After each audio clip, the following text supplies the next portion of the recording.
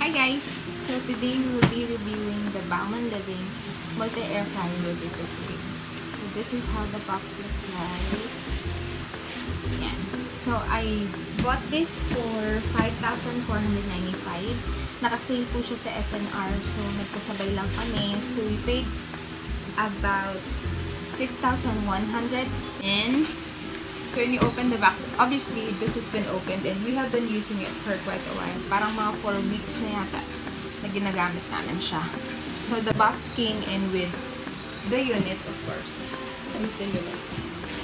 And it also came in with, this is the rolling mesh baskets for fries, mga chips. You can also put here nuts. You can air fry nuts here. So this is just how it looks. And then the actual unit actually rotates this. So mas maganda yung pagkaluto niya, mas even.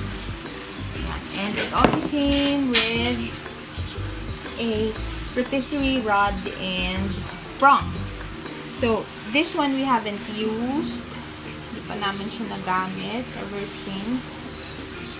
Yan.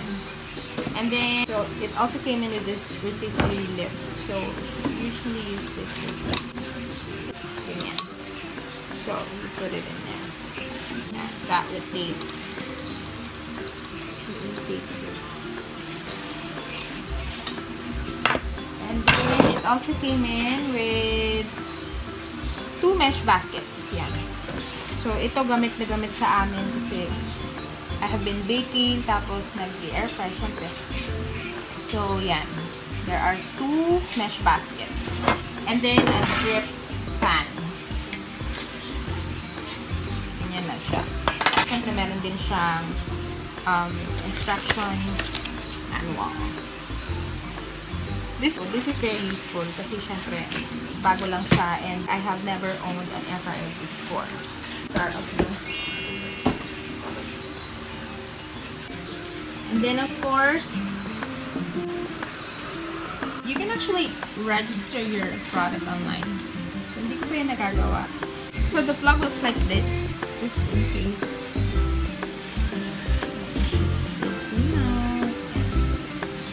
Okay, let's plug it in. So, by the way, 9.5 liters yung capacity niyan. And 7-in-1 multi-function cooker. And some feature says overheat protection and automatic shut-off. Fast and even cooking with short preheating time. Rapid air technology with great crispy fry taste without all the added fat and calories. You can dehydrate, you can bake, grill, roast, air fry, rotisserie, and toast. So, na-try ko na dyan guys is mag-bake, mag-air fry, mag-toast. Yan, nag-grill din pala kami ng bangus. So, yan.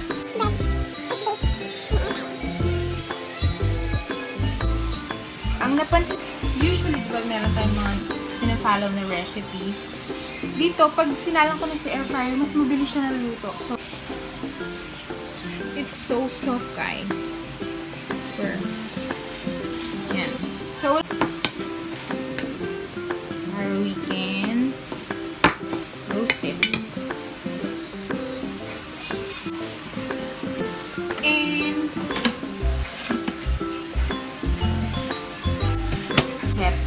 so you can see may nakalagay dyan bake, beef, chips, dehydrate, chicken, and fish. So when you toggle those, yan, meron na siyang mga naka-preset na ng mga time and temperature for those. Let's say for bake, you can change that to whatever temperature or time you would like your food to cook. So, ito, this is how you toggle it. So, this one, for bread, since ito toast lang naman siya, I'll put it at 3 minutes, 200 Celsius. And then, you just click on that.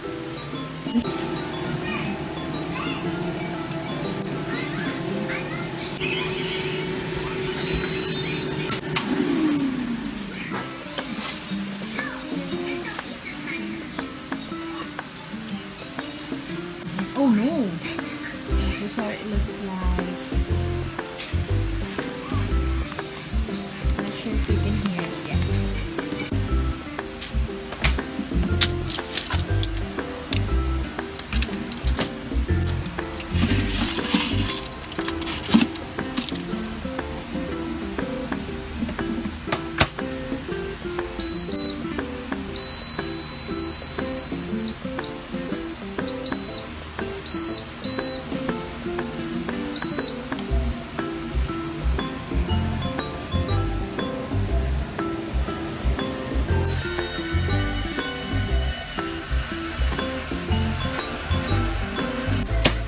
And when you use the rotisserie, let me show you guys. So it's like this.